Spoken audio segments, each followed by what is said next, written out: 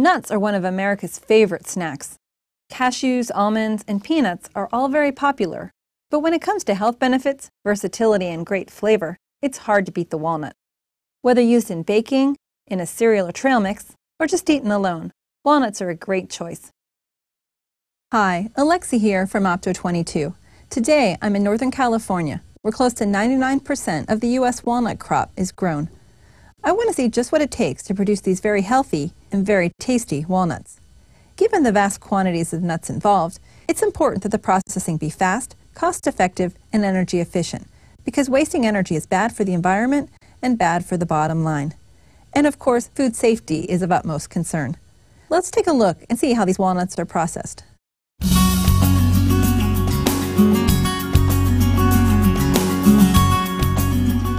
I'm here today with Chris Fedora. Can you give us a little background about Fedora Farms?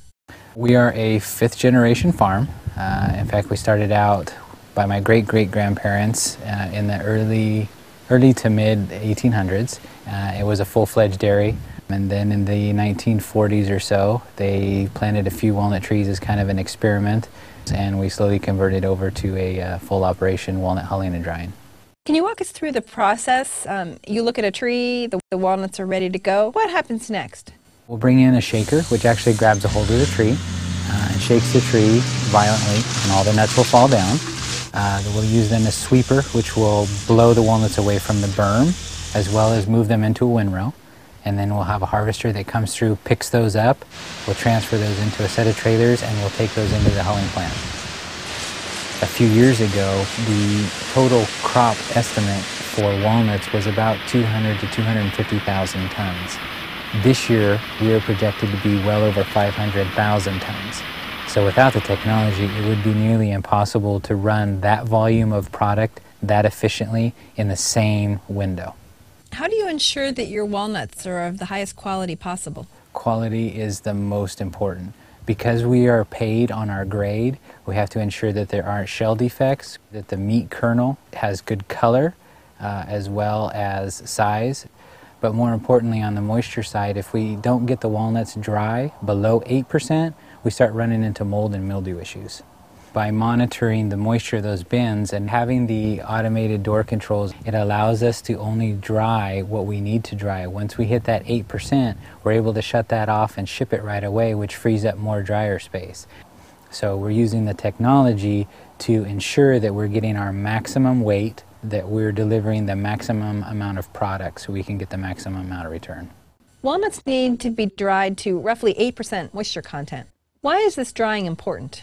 Drying walnuts is very important because any agricultural product, if it has excessive moisture in it, will in fact be subject to mold. Once we get a walnut below about 8%, it is definitely well below the mold point. It will keep at that point and be a healthy, a good-to-eat product without refrigeration. Tell us about your instrumentation. Why was it such an improvement? The instrumentation that I developed for walnut growers used an existing, a known technique of monitoring the dielectric constant of a product to determine its moisture content. What I did that was unique was to adapt that process so that we could measure from a few hundred pounds to a few tons of walnuts all at once. We have a proprietary set of radio frequency circuit boards that monitor the moisture content in a large number of bins. We have our own scanners that collect moisture information from every bin. We collect that data and send all of it to a PC for display so that the operator can know exactly how the drying process is progressing.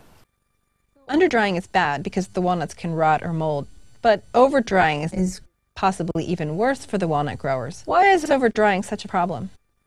The farmer gets paid for the delivered weight. If they dry them from 8%, the recommended value, to 6%, they've just given away 2% of their total income for the year in reduced weight. That's a big cost. In addition, the drying process slows down. So drying from the 8% to 6 or 5, they may spend 20 or 30% too long in the drying bins. That means the grower is paying for 20 to 30% too much power and fuel, and they can't turn those bins over.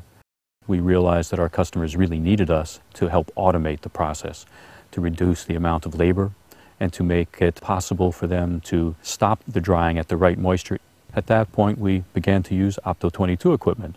We're using Optomux E1s and snap pack equipment from Opto to open and close the air doors under each bin, to start and stop drying at the correct time, to turn off the fans and burners when they're no longer needed. We've helped the industry to dramatically reduce their energy consumption. We hope that we'll be able to bring it down to where they'll be using in just a few more years less than half the energy that they were using back in the 1970s. One of the things that sets Fedora Farms apart from everybody else is we are embracing technology. We're using what is available to make us more efficient.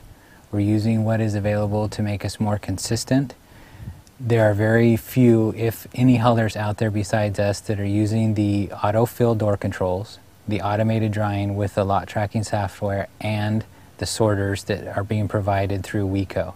The most important criteria for us in selecting automation equipment are reliability, cost effectiveness, and long-term support.